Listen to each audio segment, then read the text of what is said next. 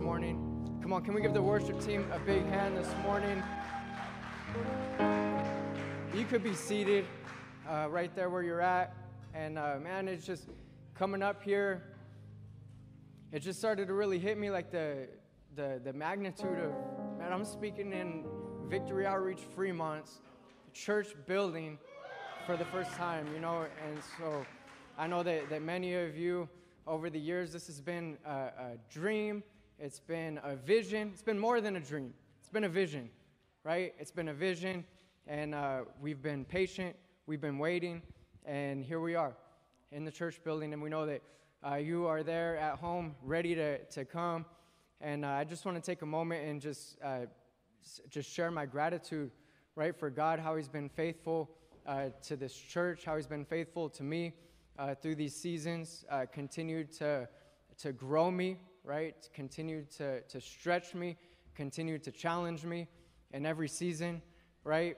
I want to thank our pastors for doing the same, man, just allowing God to move them in different ways to continue to challenge the church, to continue, like I said, to grow the church and continue to take steps of faith. Anybody who's watching here this morning, everybody who's in the room, of course, and then anybody who's there at home who've contributed to this ministry and been faithful to this ministry, just want to say thank you to you, that you just continue to press in, continue to be faithful, continue to pray, continue to stay, and continue to move forward in your own personal walk with Christ. And I'm grateful for that. I'm grateful for that. And I'll be sharing a few things here in this message about what we have to look forward to.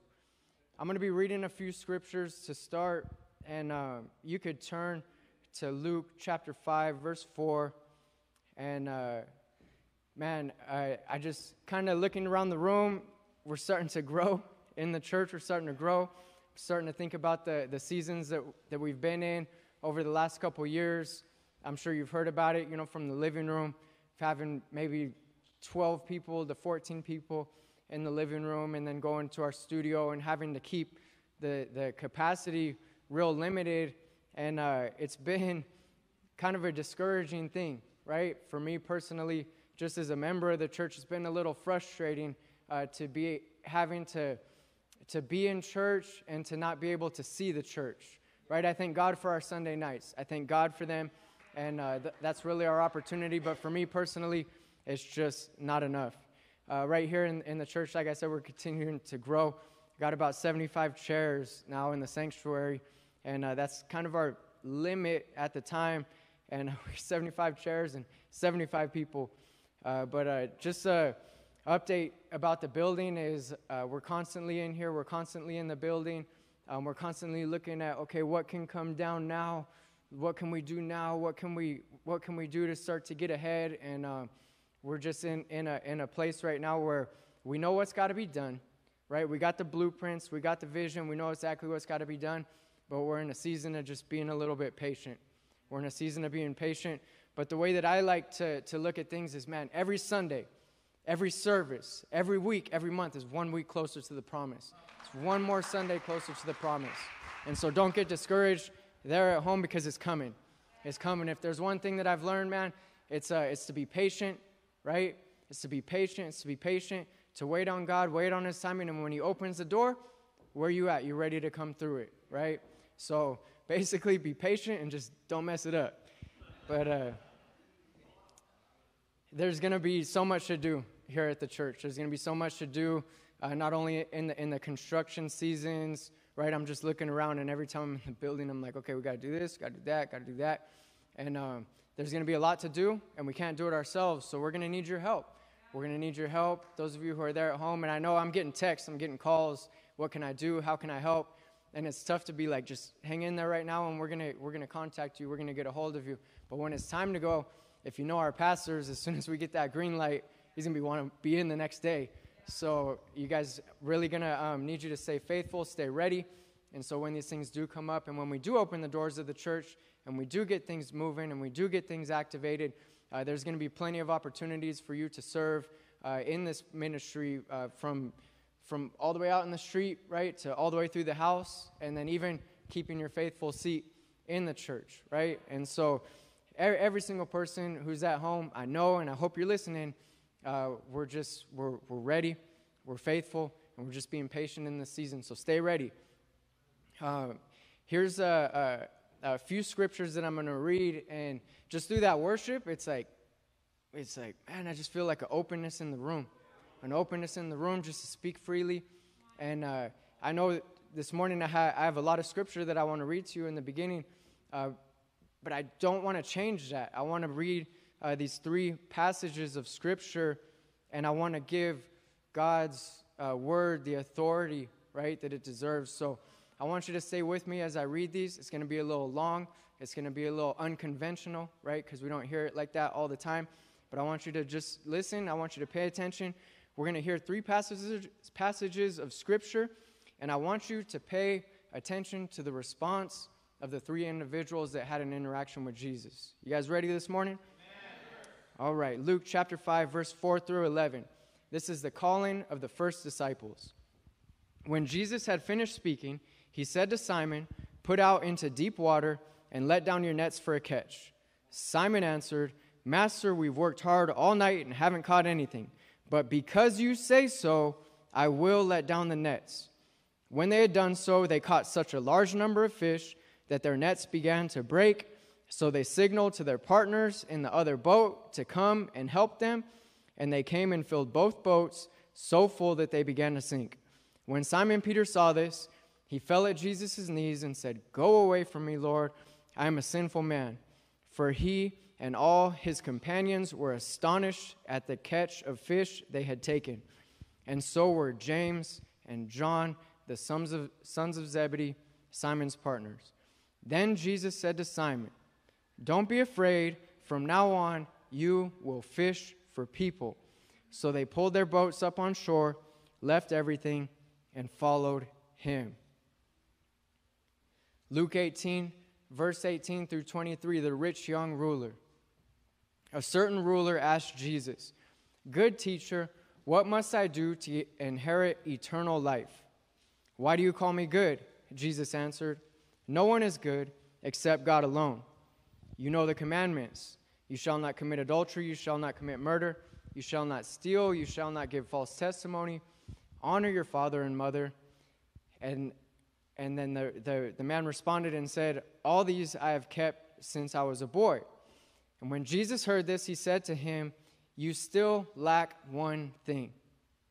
Sell everything you have and give to the poor, and you will have treasure in heaven. Then come, follow me." When he heard this, he became very sad because he was very wealthy, right? And the man left.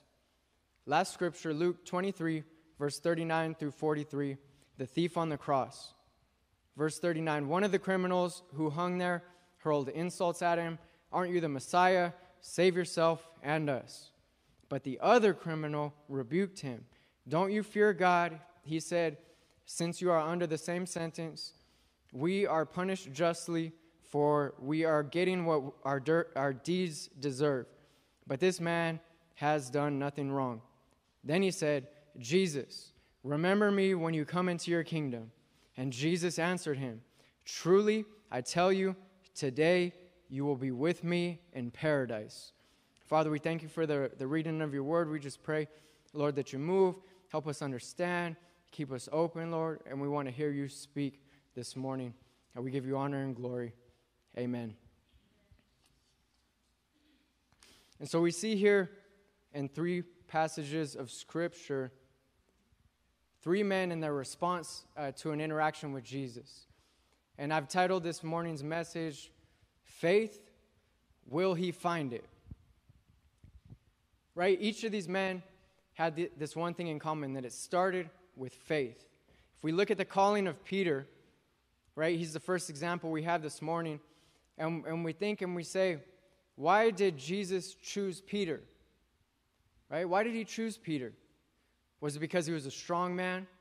Right? Was it because he was a charismatic man? Was it because he was loyal? Right? Was it because of any of those things? No, it wasn't because of the character of his strength.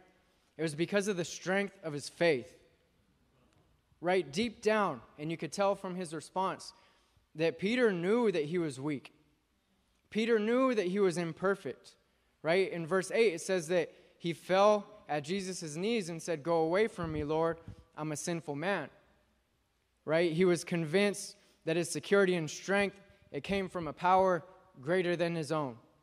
Peter was a simple man, if you will, right? He was just an everyday fisherman doing his thing. There was nothing flashy about him. There was nothing great about him. Jesus, when he came, the Bible says that he came and he saw him working, right? He had been up all night. They had been working all night, their labor. He was just tired. He was tired. Man, we worked all night. I gave it everything I got, and I still got nothing, right? And Jesus came to find him in the perfect timing there on the shore. When he interacted with Peter, got into his boat, right, came into his life, he gave him a simple instruction to let his nets down again. He gave him a simple instruction to let his nets down again, and Peter had the faith enough to say, "I'm tired, right? I got nothing left. We just cleaned up. We just got done. But because you say so, I will do it." Right? He was able to recognize the authority of Jesus that morning. And we see that this calling of the first disciples, what Jesus was doing here, this was one of the first things that he did after he came out of the wilderness. He got baptized. He started his journey. And one of the first things he did before people started coming to him, before they started to go on this journey or on his ministry, right?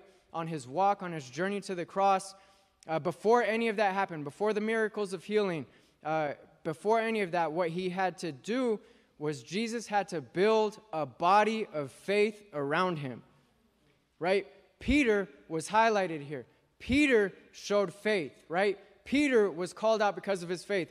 But the Bible also says that he wasn't alone. He wasn't alone. There was a few other disciples that were there with him. It says that James and John were also there with him. And faith was birthed in those men, and they were able to be a body of faith around Jesus for his missionary trip, right? Victory Outreach Fremont has developed into a body of faith. This is a body of faith, right? Of faithful people, right? There's a difference between loyalty. We say like Victory Outreach Fremont, we're loyal, right? We're loyal. But I want you to understand that loyalty in the world, it has an expiration date. Loyalty has an expiration date. When we were in the world, we were loyal, right? But only for so long, right? Some of us longer than others. But you can see when things didn't go right or things didn't work out the way that somebody wanted them to work out for them, that they were gone. Victory Outreach Fremont is not a loyal people. Victory Outreach Fremont is a faithful people. Right? I got a call yesterday, and it was Chris Norrie. He called me, and he's calling me, and he's talking about his suits. They got registered at Men's Warehouse for their suit. Him and Evie will be getting married in the month of June, and so he's talking to me about it, talking about the suits, talking about how excited he is and looking forward to it. And every time I have a conversation with him, I start to remember the journey that he's been on. I've watched him come out of jail, right? He looked like a little kid, right? When he came out of jail, came into the church, and he allowed God to move in his life. He allowed God to move in his life, and he continued to be faithful, and we're able to see that happen. But before he came in, his mom who's with us here this morning, I remember I was directing the home, and she stopped me walking through the front doors of the church. And she stopped me, and it was almost like somebody was like speaking to the Lord himself, just the desperation. You start to think about the stories in the Bible of just like how desperate the women came, right? How desperate the women came, how agonizing the women came, like, Lord, like, please help me. How even the men too. My son, he's sick. My daughter's sick. And I felt that for one of the first times. I was like, whoa, it like hit me in the stomach, like super hard. And it, like for a moment, it was like, what am I supposed to do? You know what I mean? Like, what am I supposed to do? How am I supposed to help? And the Lord just spoke to me, and he's like, do whatever you can. Do whatever you can for this woman. And I started getting on the phone, talking to the attorney, right? Starting to set different things up, and somehow we got him released to the men's home. Got him released to the men's home. We were there, picked him up. We had to go to Santa Rita like 3 times to go pick him up. Went one time, they wouldn't let him out. Went another time, they wouldn't let him out. Went 3 times in a day. We had Pastor Mike with us, and finally we got him on a Friday night service, right? And for him to come in and just to see what God has done in his life over the years, completing the home, see his mom get married, and Edwin, and see the family, right? Great things take place. He went to the training center, come home, leading in the gang, working with young people, and now about to get married. And I was praying, really, God, we've heard some great messages here in the church lately, and it's like, man, like, God, what's something unique? What's something unique that I can bring to the table? Like, what do you want me to speak to the people this morning? Something unique is that when I came into the church and started to serve in the church, one of the ministries that I had was I would do the sound. And so there in the senior center, about 6 years ago, I would go and I'd be in the back of the sanctuary, real quiet, and I would be doing the sound, and like from that perspective and from that place, what I was doing, I was just observing. I was observing. I'm in a different city, right? I'm not in my hometown. I'm in a whole new place, but I was just observing these new people I never met before, and just watching and believing.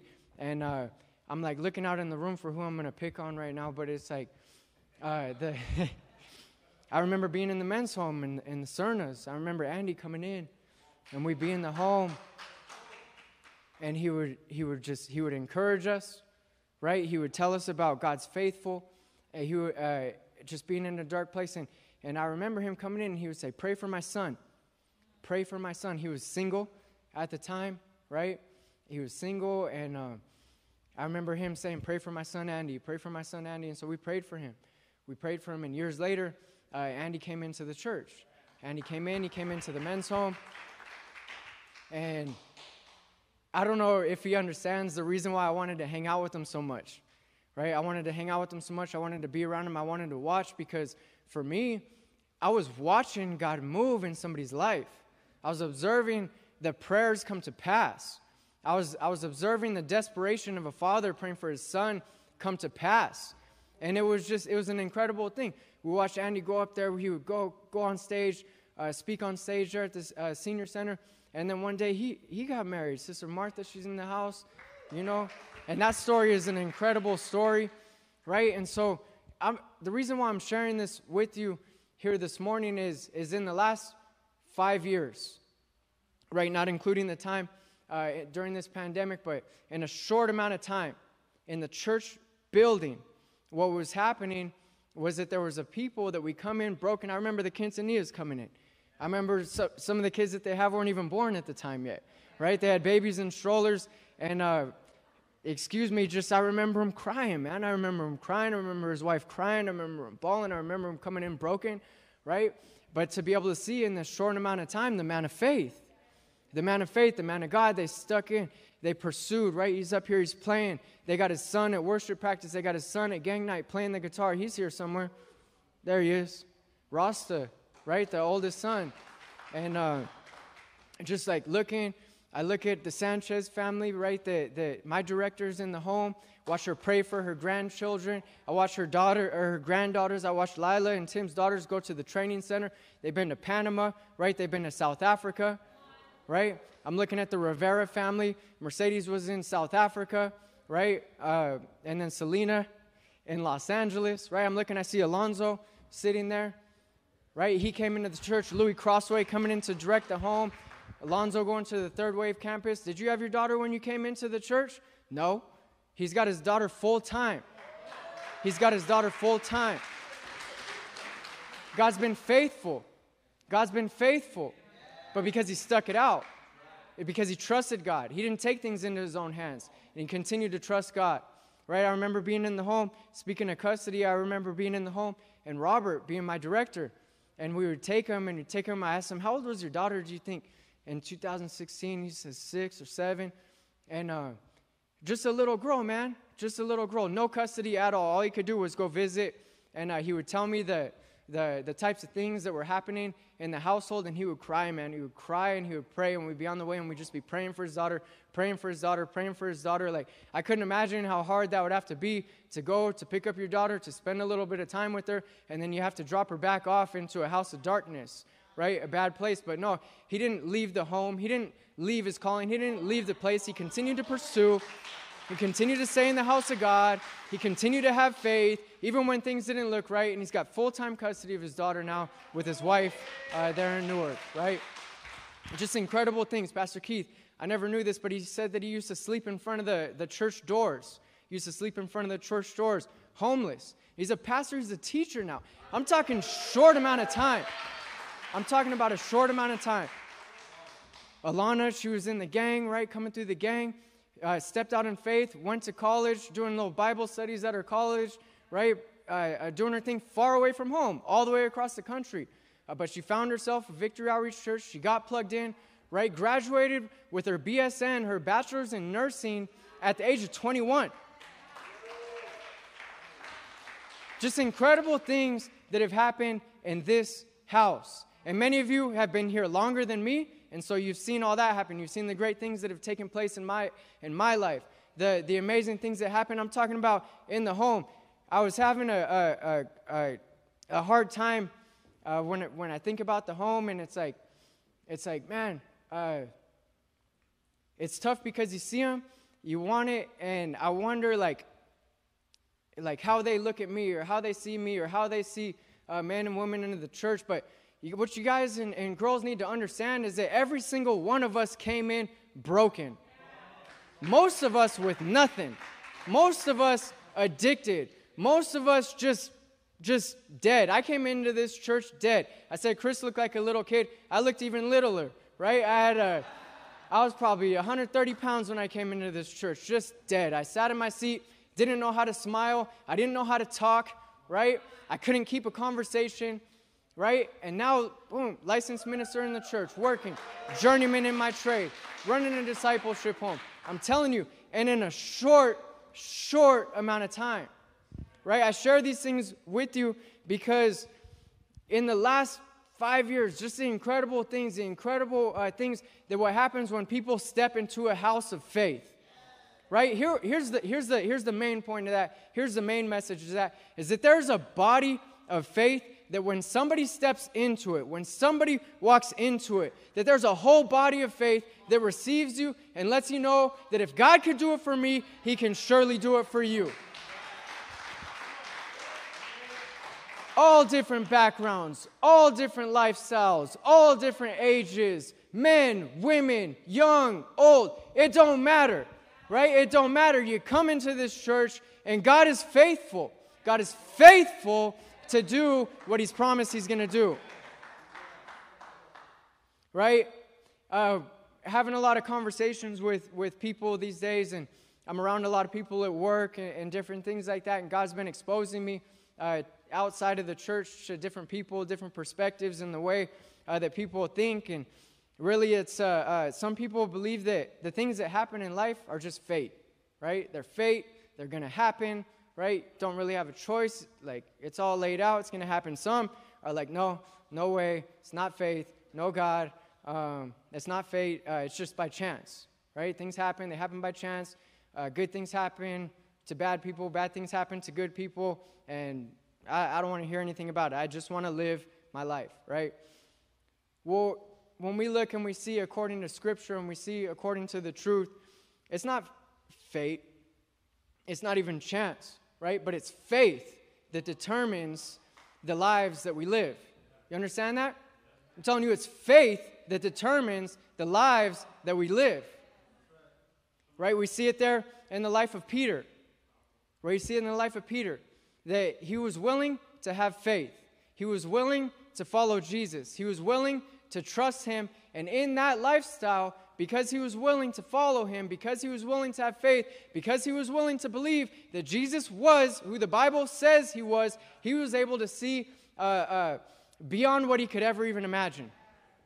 He was able to see the miracles. He was right there. Could you imagine that? Could you imagine that, being right there, walking with Jesus, hearing teaching straight from the mouth, hearing healings, right there. And we see him being able to live that life, right? But in contrast to Peter's life, we see here that the rich young ruler, right? The rich young ruler represents the attitude of most people that we bump into, right? He had everything. He just wanted to live a simple life. I follow all the rules, right? I'm a good person. Like, he had it all going on. He probably dressed nice. He probably talked well, right? Like he said, I follow all the rules. But what can I do to have eternal life, right? And Jesus' response to him was that it takes faith. It takes faith to have a life eternal. It takes faith, right, to live a life of purpose. And the rich young ruler, he represents the way that a lot of people think. What about this? We hear a lot of people say that, like, I could just kind of live whatever life that I want, right? And then I can repent at the end and go to heaven, right? Doesn't the Bible say that? What about they know the scripture too. What about the thief on the cross, where in his last moment, he was able to believe in Jesus and go to heaven? And that's a pretty common thing. People have said that to me before. Why don't I can just live whatever way that I want, and then he'll forgive me, right? He's a forgiving God. They kind of like throw that out there freely. And I can't say that I know exactly how that works, but I thank God that he gives us an opportunity at the end to accept him. I do. I thank God that he gives men and women the opportunity to repent, even at the last moment. You know, he's faithful and he's gracious. The Bible says that we're saved by grace through faith, right? So in that rich young ruler's life, he was able to say, you know, I do everything good, I do everything right. And in that time too, if he had great things, it was a sign that God was with you, God was favorable. So like people looked at him and they saw like, oh man, God must be with that man. He's dressed nice, he walks right, he walks tight. Like God must be with that man, but it wasn't so. It wasn't so. And so we see that it's not. We see with the man on the cross that going to heaven is not.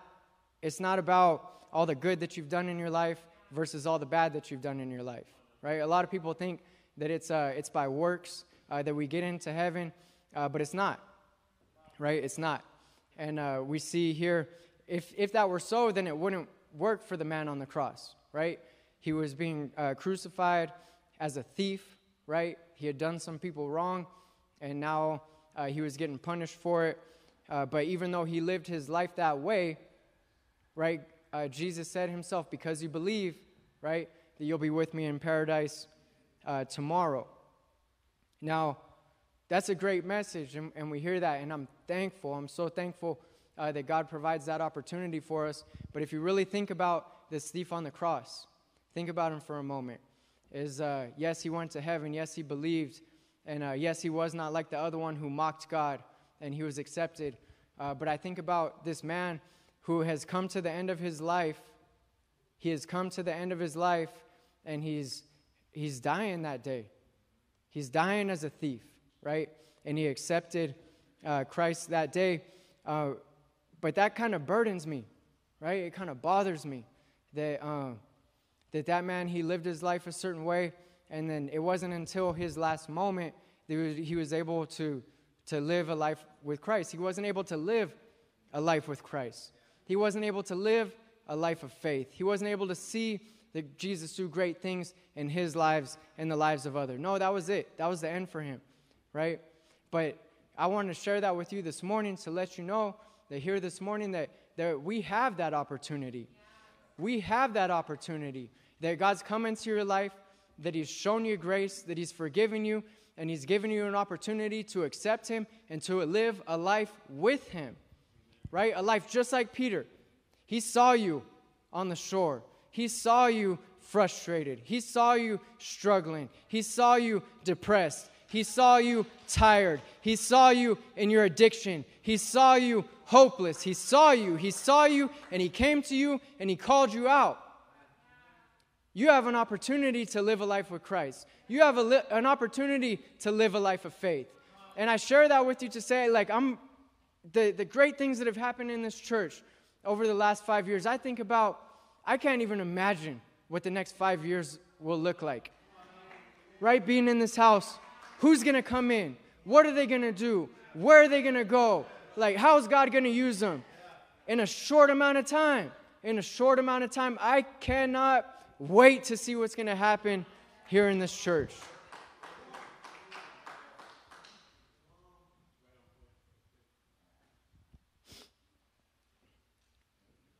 I titled this message this morning, "When the Son of Man comes, will He find faith on earth?"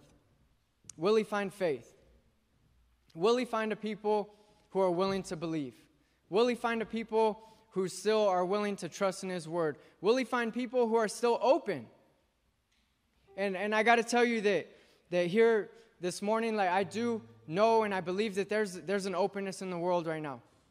There's an openness and there's a readiness in the world. I don't know exactly how or why. I can't really explain the events that have happened or why they've happened, but I do know that it's left people with questions. I do know that it's left people deeper into addiction. I do know that it's left people jobless, right? I do know that it's left people in a different place where I truly, truly believe that there is an opening.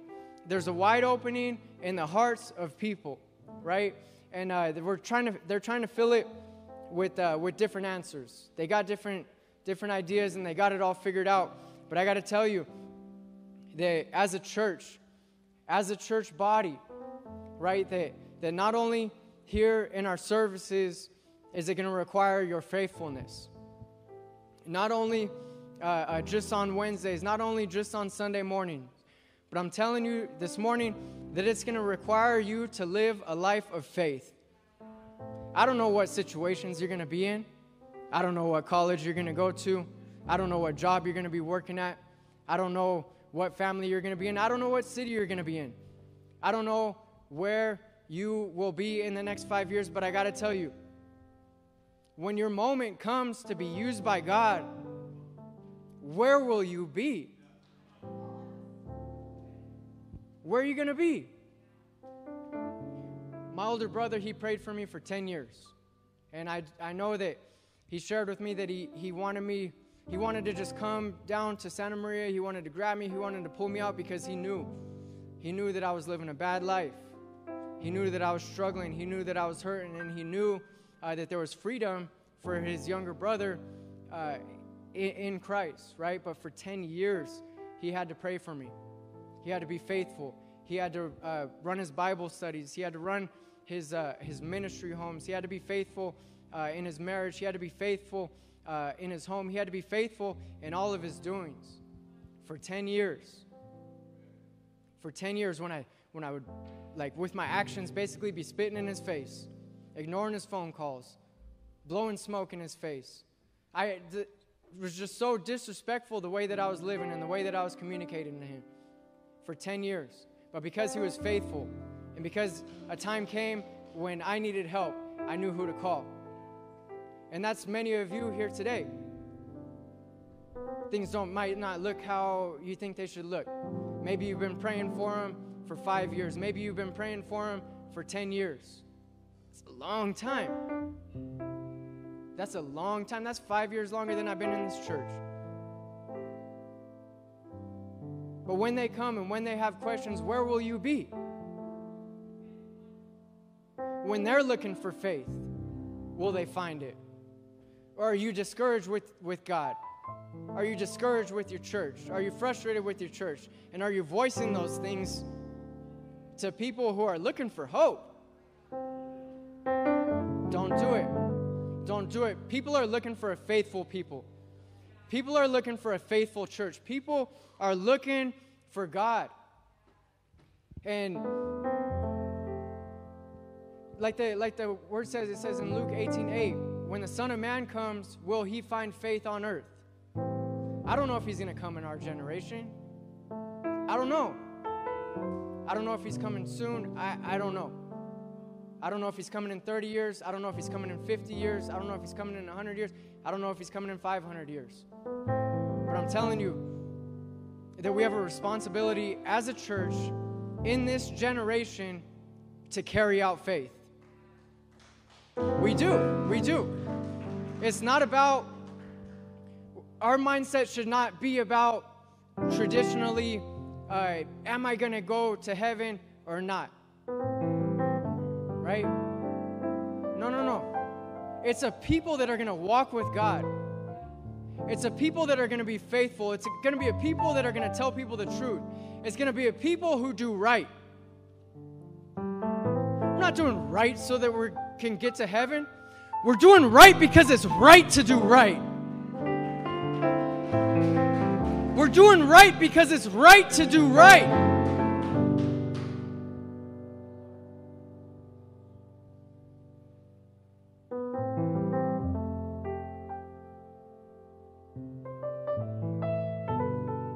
I have so much faith in Victory Outreach Fremont.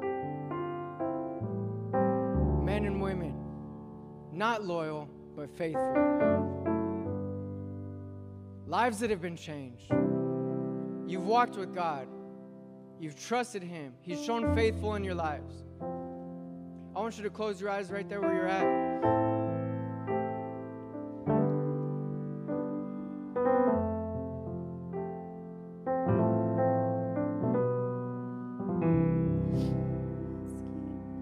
And I want you to think about, once again, God's faithfulness in your life. I want you to just remember moments. I want you to take your mind back to the senior center. It's okay. I know we're looking forward, but I want you to look back.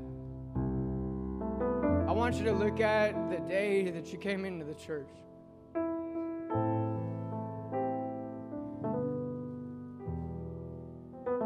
I want you to look at the way that you looked around, heard the music for the first time, watched the worship team.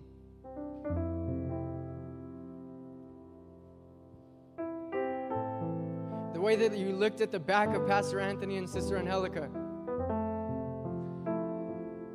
The way that they raised their hands. The way that you saw the families. The home. I don't know what it was for you. I want you to see it. I want you to see it. I want you to remember. I want you to remember the day that you saw your son walk in through the room.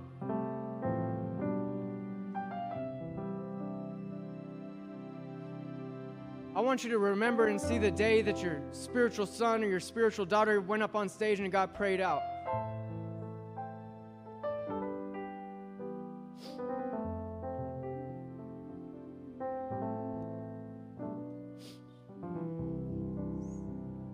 Victory Outreach Fremont, you're a faithful people. Look at the life of Peter. It wasn't perfect. It wasn't perfect. He doubted. He argued. He lashed out sometimes. He got violent a few times.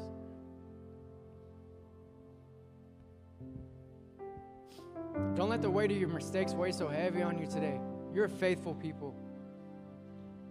You serve a forgiving God, and He doesn't want you to walk away from Him. He doesn't want you to put your trust and your security in the things that you have, or the job that you have, or the things that you do. He wants you to put your faith, your trust, and your security in Him. You understand that? That you're a voice. You're a testimony. And when you go into workplaces, when you go into situations, when you run your life group, when you go to the store, don't you dare. Sorry if I'm a little rough, but don't you dare mess with that testimony. Walk with your head up. Walk with your shoulders back. Victory Outreach Fremont is a people of faith.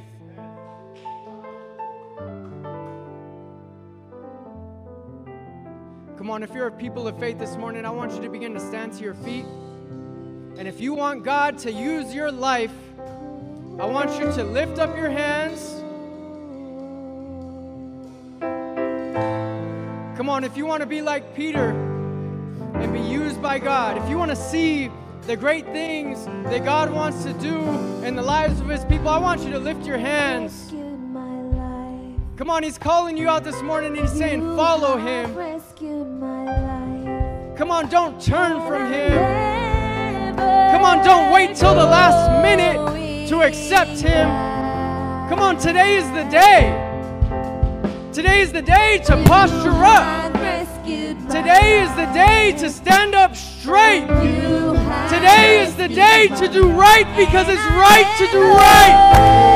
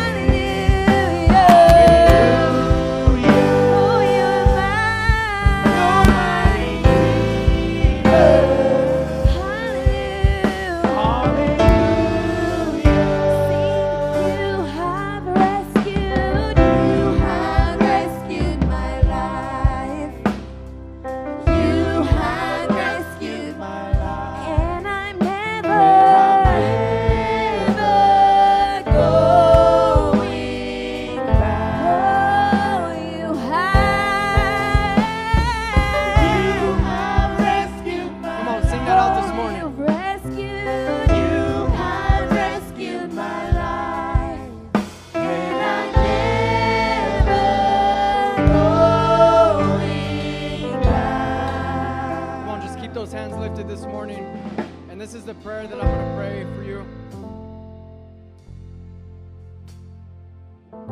Starting with the scripture in Ephesians 2 verses 8. For it is by grace you have been saved through faith. And this is not from yourselves, it is the gift of God, and not by works, so that no one can boast. For we are God's handiwork. You are heaven's poetry, created in Christ Jesus to do good works, which God prepared in advance for us to do. There's good works for you to do. There's good works for you to do. There's people for you to reach. There's children for you to raise. Come on, there's people for you to reach. There's hope that needs to be spread. Come on, we didn't just come into this so that we can come into church and just live good lives. No. God wants to use you. God wants to use you. Father, every hand that's lifted, I pray, Lord, that you just speak to each and every individual. You're so personal. And you know every single person that's here, that's at home. And Lord, I just lift them up to you right now, Lord, that you give them a keeping faith, that you give them a staying faith, Lord. That as they breathe in right now, as they breathe in, they just breathe your spirit in. Shoulders going back, heads getting picked back up. Come on, shackles starting to drop. Chains, the cloudiness of the mind starting to be cleared. Come on, freedom is starting to come over your people right now. Remembrance of what He's done. Vision for what He will do. Come on, wipe away the cobwebs. Wipe away the cobwebs, Lord. Take away the doubt. Take away the unbelief. Take away the discouragement. Take away the frustration, Lord. Fill us with your Spirit. Fill us with faith. Fill us with belief. We believe in you. We believe in you. We believe in you, God. You're real, Lord. You speak to us. You show us. You lead us. You convict us of sin. You guide us. You show us. You bring people in at the right times. You put us in the right situations at the right times. Lord, I pray that every single person who's hearing this word will start to speak faith. We'll start to speak hope. We'll start to have vision for others in their future. That Victory Outreach Fremont will be a body of faith. We'll start to invite people into this building. We'll start to invite people into this atmosphere. We'll start to mend broken people. We'll start to spread hope in dark places. We'll start to spread hope in dark places. Lord, and when it calls for us to do what is right, we will do what is right. Oh, Jesus. Thank you, Lord. Oh, Jesus. Oh, sing, you have rescued. You have rescued my life. You have rescued my life. And I never go. You have rescued my life. Oh, Jesus. And I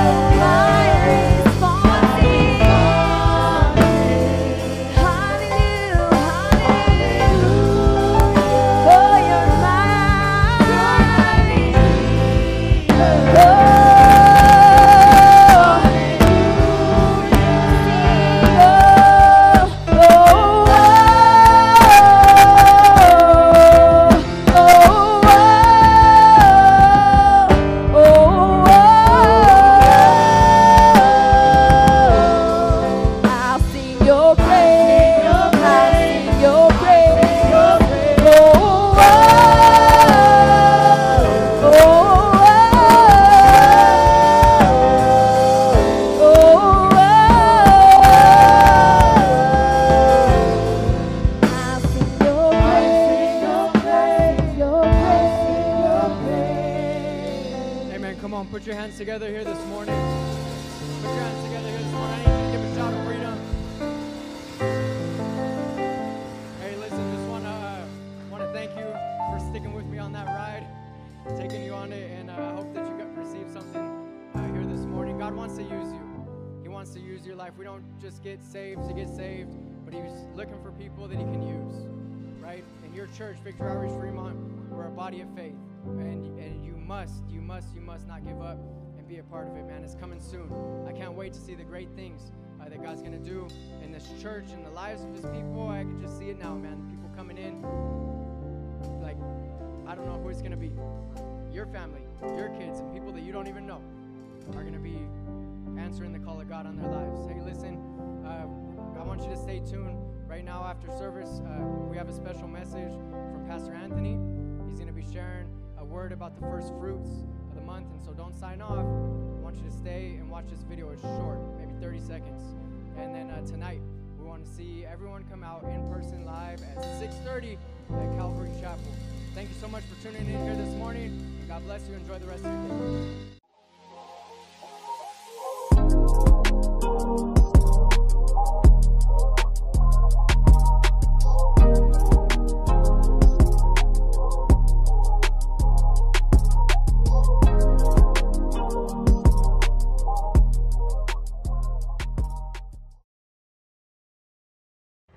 Hey, Victory Outreach Fremont, Pastor Anthony here with a friendly reminder to let you know that today is the first day of the new biblical month, and that is the month of Nisan. Nisan represents things that were once dead are getting ready to come alive again. It's also the month of new life.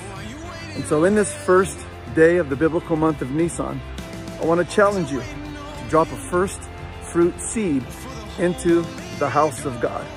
believing God for miracles in your life, believing God for new life, and believing God that on this day, you're gonna set the tone for the rest of this month. It's a time where you and I are gonna drop a first fruit offering. So let's do that today. Visit the website, look at the QR code, and let's sow a first fruit seed. God bless.